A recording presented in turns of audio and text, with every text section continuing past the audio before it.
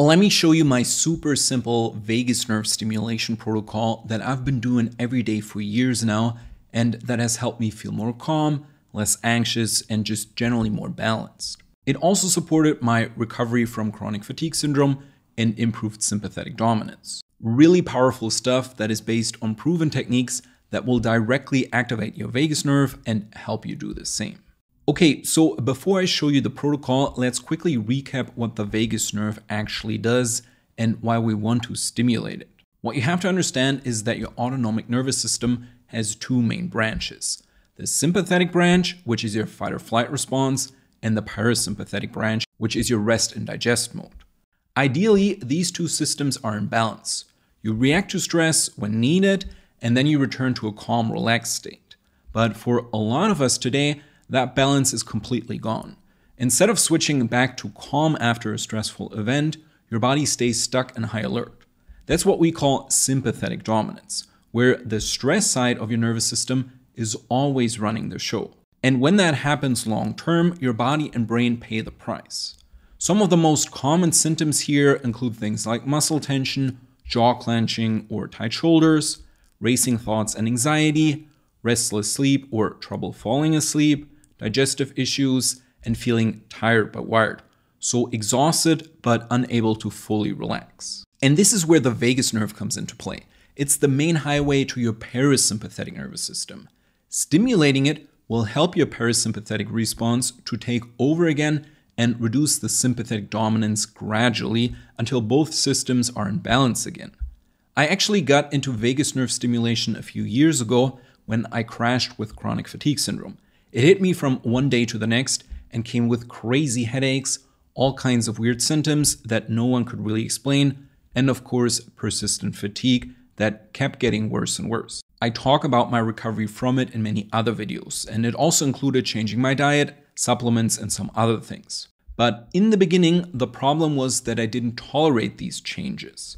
Even super small supplement doses had my nervous system acting up and being overstimulated.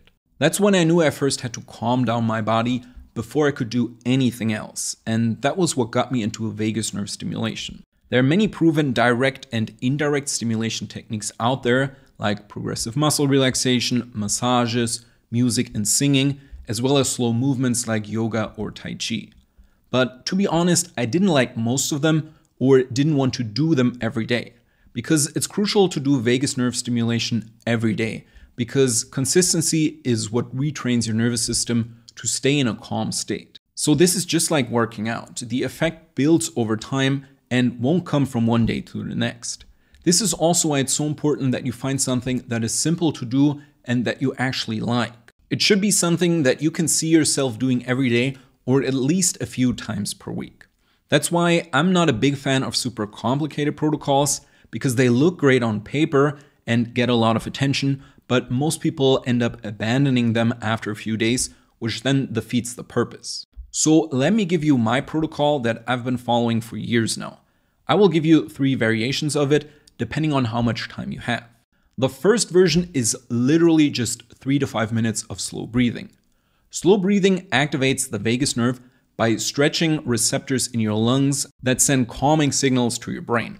This is especially true during long exhalations, which directly stimulate vagal activity and slow your heart rate. The slower and deeper you breathe, the more you're telling your body that it's safe.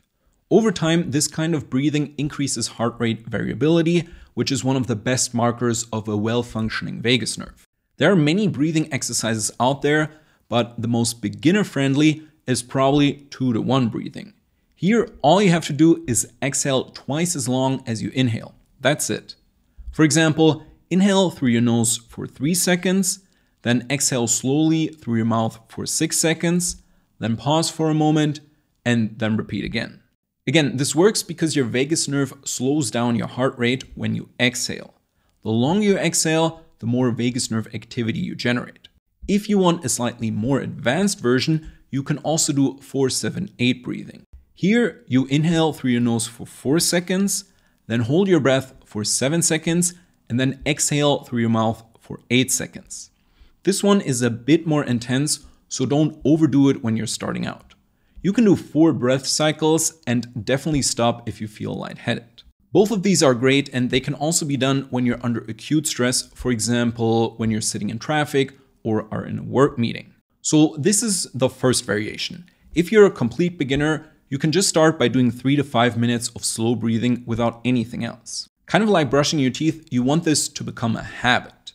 If you have a little more time, then the next step would be to add 10 to 20 minutes of guided meditation.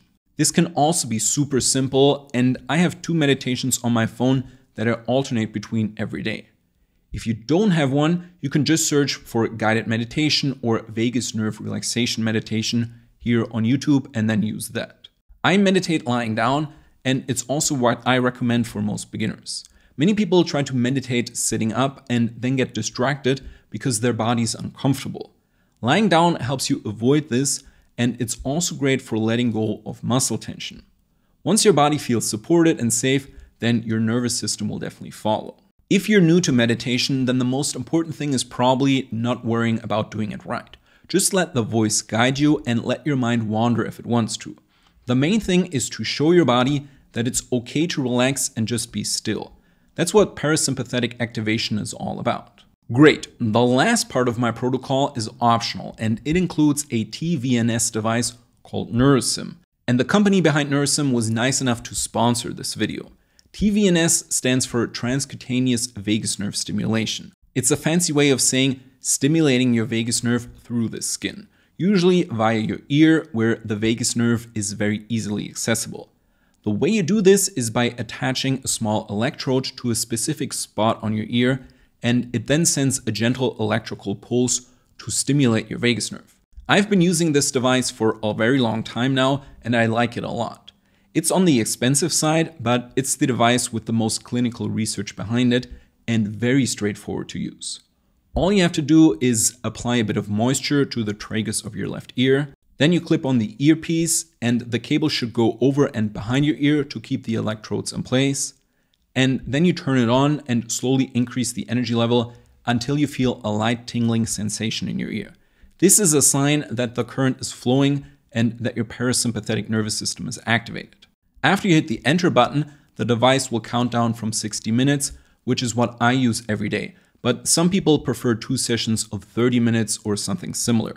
The company recommends doing this in the morning, but it can make you feel a little tired. So I don't like using it in the morning and prefer to just have it on for 60 minutes in the evening. Also, you can use this device during your normal daily activities. For example, I often cook dinner with it or just use it while watching TV after I'm done with work.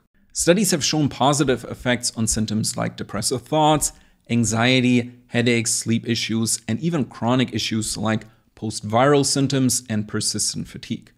If you're interested in the research behind this, I will link a list of the studies that were done just with the NeuroSim device. I've recommended this thing to quite a few people already and also have a full review on it that will be linked in the description. It was recorded before they started sponsoring any of my videos, and again, it's something that I still use every day. If you want to test it out, here's what I recommend you do. First, use the link in my description for a small discount, and 2, make sure to take advantage of the 30-day trial. Like I said before, most people notice benefits right away, but there are also some non-responders, and you will see if you are one within a few days. So then you just return the device and we'll get your money back. And that's pretty much my complete vagus nerve protocol. 3 to 5 minutes of breathing exercises that you can also do when you're under acute stress. Then 10 to 20 minutes of guided meditation while lying down. And lastly, 60 minutes of NeuroSim. This doesn't have to be right after your meditation and can really be at any time of the day, depending on what you like best. If you are pressed for time or just getting into this, start with just the breathing exercises. Every one of us has 5 minutes, and after a few days, you will already start to feel slight improvements. Then it will be easier to also add the meditations and go from there. It's pretty crazy how this has become a core part of my health routine and how some people react when I tell them that I've been doing this every day for a few years now. Because it's so simple, it doesn't feel like work to me at all, and I actually look forward to it. That's basically the core message of this video. Find something that helps you actively relax and then do it regularly. Thanks for watching and take care of your nervous system. It will definitely thank you for it.